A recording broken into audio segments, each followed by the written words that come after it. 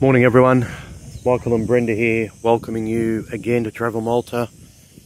Well, where are we? Pretty much on the tip of Malta.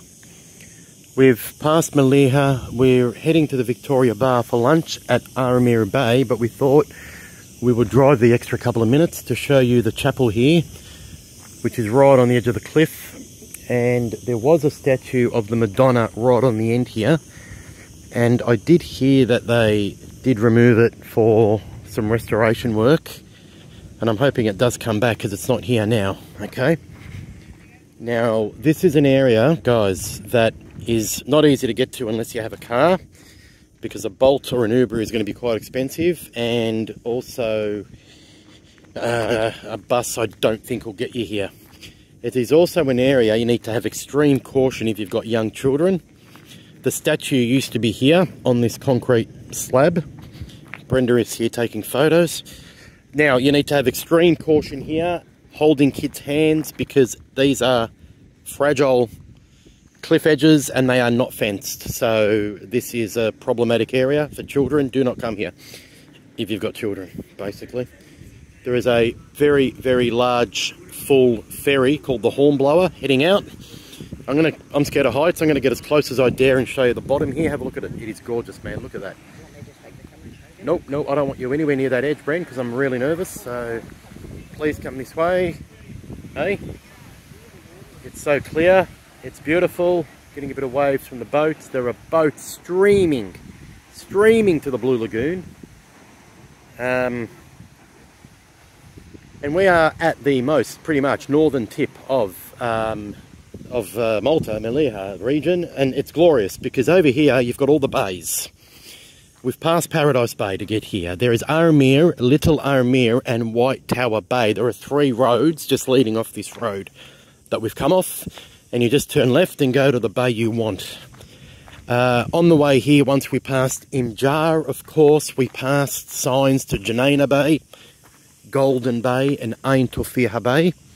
Okay, we love this area. We love it up north. We could have just as easily ended up here. There are some fish farms here. In the distance I can see Adira Bay, I can see St. Paul's, I can see the whole thing. I can see the sanctuary up there at Mellieha, I'm sorry, the big church. It's just a beautiful part of Malta. If I look to the left, right around the coast, there's St. Paul's. I can see St. Paul's Island directly ahead of me, and I can see St. Paul himself, the statue.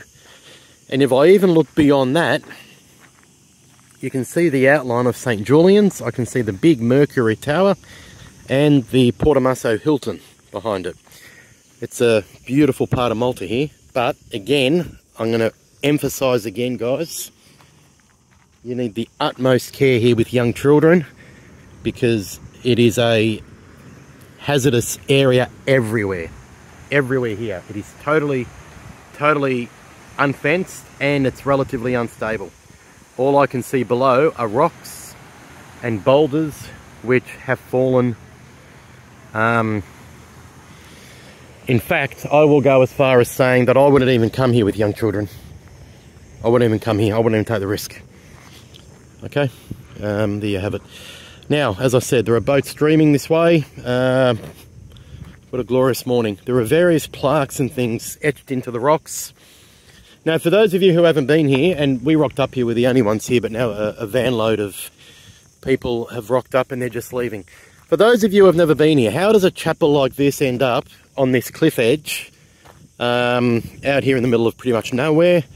Well, the story I heard was that there was a fisherman who lived in the parts here somewhere, who went out one day and was caught in a extremely severe gregal or storm, and his boat was pretty much destroyed around him, and he prayed to the Virgin Mary and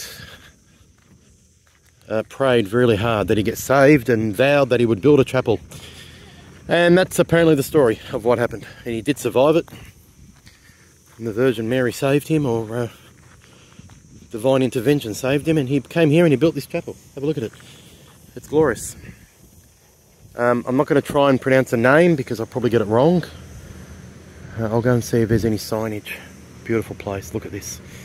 As I said, boats are just streaming around here to the Camino, to the Crystal Lagoon and the Blue Lagoon. I'm quite happy to find it relatively clean here. I've seen a couple of cans, but it's good that tourists don't come and just rubbish the place like they do in so many parts and also around Europe. Now, is the chapel open? Sorry, it's open, Brenda. Brenda just told me the chapel is open. How am I going for time here? Look at this, guys.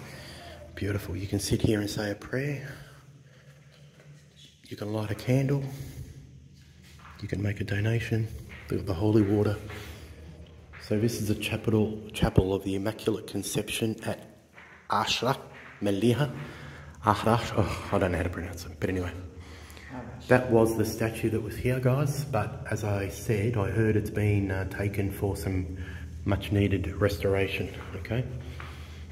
Now, we are at the edge of Malta, the northernmost point. As I said to you, it's going to be really, really hard to get here without a car. There's no crowds here, there's nothing. As I said, we rocked up with the only car here. This is not a place you're going to swim, it's a place you come by, say your prayer, whatever, worship, and then move on to wherever you're heading, which is what we are doing. Alright, and we're going to head, we only just decided this, we're going to head to Armir or Little Armir, wherever the Victoria Bar is. We love that place. They make some wicked platters. Just got to decide which one. It's going to be my hardest decision of the day. Alright guys, we'll see you shortly. We're going to do a driving video as we approach there.